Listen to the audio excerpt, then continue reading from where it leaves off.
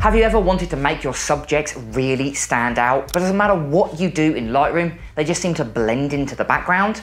Well, in today's video, I'll be sharing with you how you can use specific targeted adjustment tools to really make your subject pop and stand out in your photos just using Lightroom. And I'm going to start right now.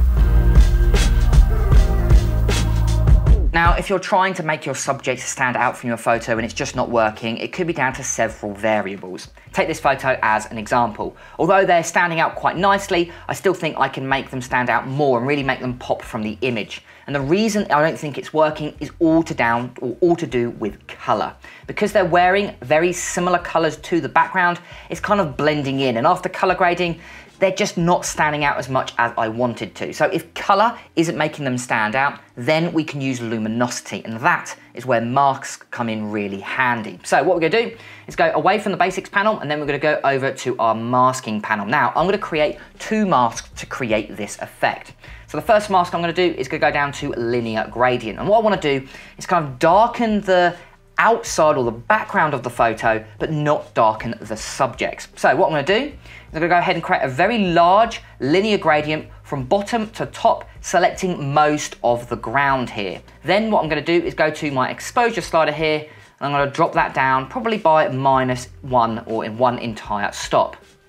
But the issue is, because I haven't actually selected the subject, the whole ground is now dark. So how can we not select the subject, but also still selecting the background? And that is when we want to use intersect masks. This is where we're using basically two masks at the same time, and one is a cutout of the other mask. So what we're gonna do, we're gonna go to our settings here, then we're gonna go down to intersect mask with, and then we want to go ahead and select a mask. And this mask today, we're gonna go ahead and select subject.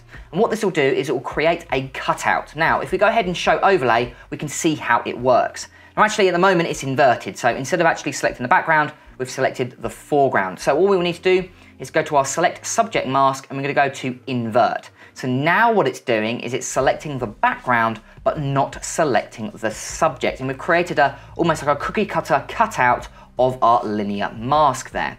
Now if we go ahead and turn off show overlay, we can see how it's targeting the photo. So if we go for a real dark effect, you can see it's really making the basic bottom of the image very dark, while it's not creating any effect on the subject. Now obviously this is way too strong, so I might go for a little bit less.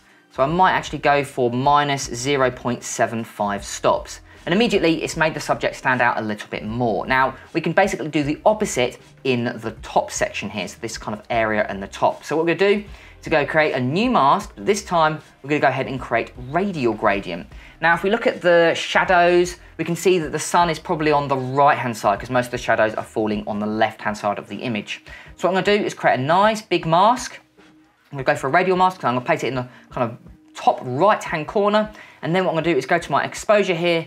I'm gonna go ahead and increase that exposure by around about 1.5 stops, and I'm basically going to do the exact same thing. So I'm gonna go to my mask here, I'm gonna go to my settings of the mask, I'm gonna go to intersect mask with, and again, I'm going to go ahead and select subject. And again, very similar, I'm gonna go to my subject select, I'm gonna go ahead and invert that. So what it's doing is it's targeting the background and not the foreground. And we can see, if we go again in our show overlay, we can see that it's targeting the background and basically created a cookie cutter, not affecting that. So it works really well to intersect mask and really make your photos stand out. Now there's one more trick I can actually show you using luminosity to make them really stand out, and that is using a vignette. But the reason I've kept it to the end of this video is because a vignette doesn't always work for your photos. So to create a vignette, simply go down to your effects. We've got our post-cropping vignette here, and we can add in a vignette like so. And you can see it's actually worked really nicely. So around about -25 here, and I'm gonna go to my feather here, and I'm gonna increase that to 75. Now the reason vignettes don't always work is because where your subject is within your frame. For me, they're directly in the middle. So creating a vignette on the outside works really nicely. But if they're to the left or the right of your frame, then a vignette doesn't necessarily work. But a vignette works really well in situations like this, where the center of the image is where your subjects are. Now, if that's still quite not working and luminosity just isn't giving you that gravitas and that extra pop that you're after, there is one more trick, and that is using lens blur. Make sure your Lightroom is up to date before we do this. The last thing we need to do is go to lens blur here. We can simply go ahead and click apply, and what this will do is apply an extra depth of field to the background of the image, again, really making your photos stand out. It's the kind of difference between using a prime lens and using a zoom lens, but kind of in software. It doesn't work all the time, and you might have to go in and tweak a few settings, but I've got to admit, now the subjects are really standing out from my photo. Here is the before, and here is the after. And that's why masks are so important in Lightroom. And of course, if you'd like to learn more, I've got my masterclass video here, all about how you can use masks inside Lightroom to do so much more than simply make your photos stand out. It's an incredibly powerful tool, especially with the new adaptation of Lightroom AI masking, which lets you do automatic selections, which really speeds up your editing workflow. So if you'd like to learn more, make sure to go ahead to the link in the description.